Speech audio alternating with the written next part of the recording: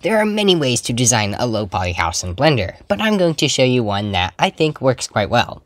Before we actually get into Blender, I'd recommend getting a few reference images. I ended up using Midjourney to get these references, and these were the ones that I got. Now here in Blender, I can split the viewport apart, and I turned the left window to the image editor and added my reference, and then did this with my other two references other than just on top of each other. Now we can start designing. I added a cube and scaled it to make it into a beam, then added the bevel modifier. You can see that it wasn't beveling correctly, and that's because I didn't scale it in edit mode. To fix it, you can hit Command A and select Scale. Now add two loop cuts that we can use to warp the beam by moving and rotating them. Now you can duplicate and rotate the entire beam, and even change the loop cuts shapes that we created to eventually create the front of the house or structure, like this. I then did another front, as I wanted the house structure to be indented a little bit to create a more unique shape. Once both were done, you can duplicate them and move them both backward. And since the one house I wanted the indent, I selected those beams and moved them back. Now it was time to create the panels by adding a plane and scaling it larger than the entire structure. And then, once it is larger than the structure, you can hit K for the knife cut tool and follow the outline. Once done, you can hit enter and it will add those vertices.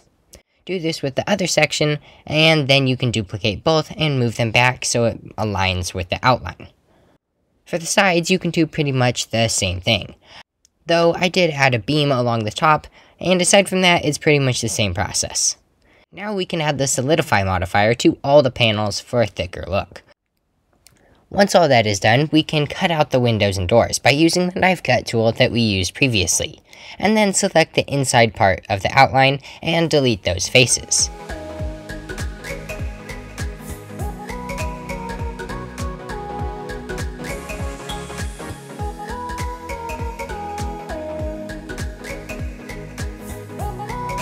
Now select the vertices that form the outline and duplicate them and hit P to separate them into their own object.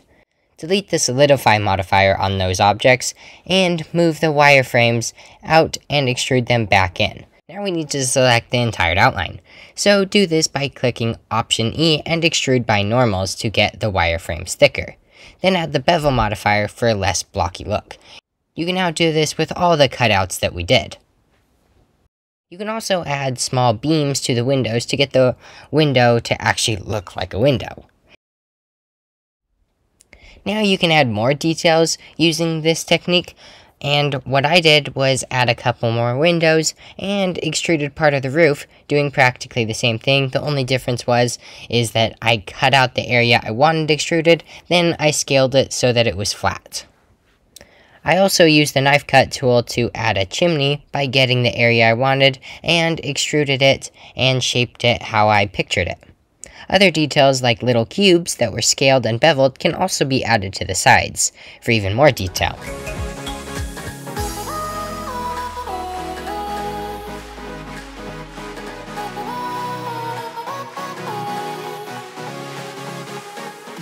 The same can go for the shingles. The only difference for me was that I created a more custom shape and added those to the roof.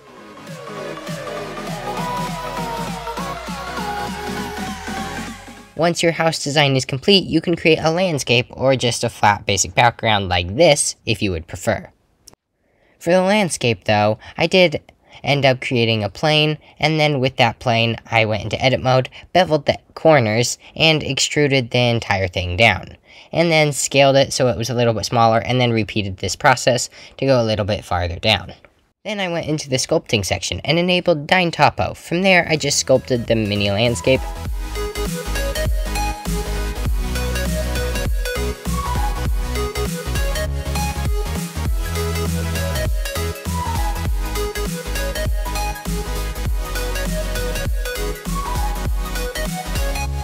And once finished, I added the decimate modifier to make it more low poly, and I did a very similar thing for the mini water feature at the base, The main difference being is that I use a Boolean modifier to make it flat.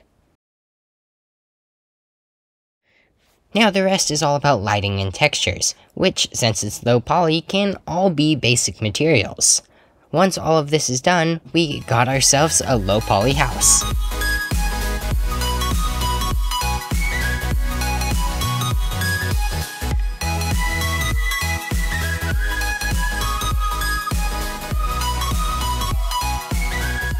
Now that we have a house, let's see how much more life Midjourney can add when I use the low poly house renders as reference images for the prompt for Midjourney. To do this, I literally just have to upload the renders to Discord, copy the image address, and type on the prompt with the image address included. I ended up using these 4 renders,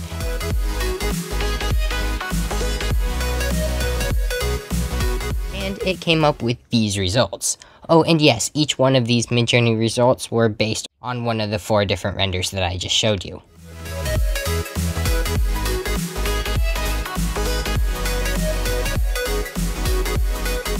Honestly, I always find it quite surprising what these AI art systems are able to do, since it's actually really good.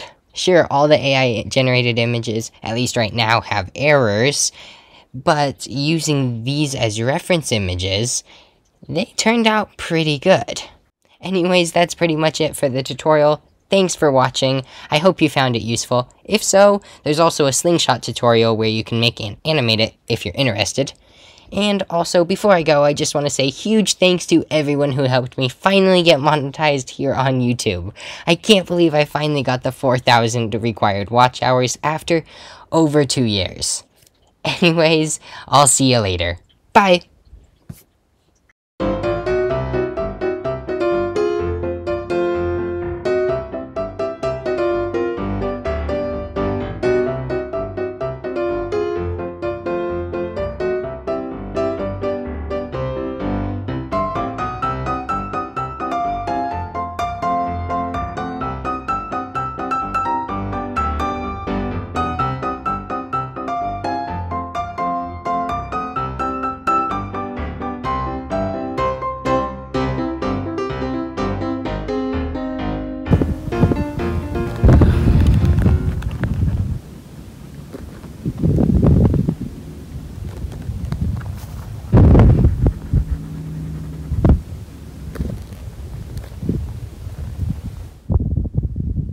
Dear